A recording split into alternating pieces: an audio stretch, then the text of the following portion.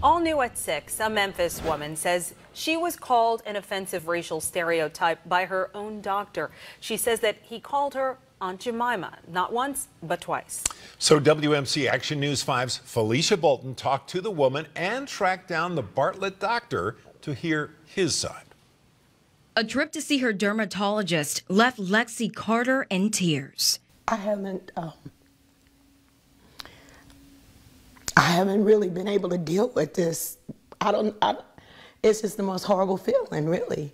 I try to understand it. I don't understand it. It's not what Dr. James Turner did on July 11th, but what he said that has her traumatized. So I was just sitting there waiting to be seen, and he walked in. He had a young girl, physician's assistant trainee or student with him.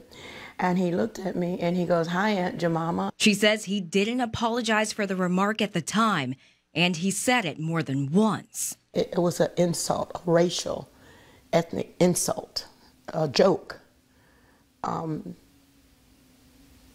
It's putting me on the level of someone who is subservient.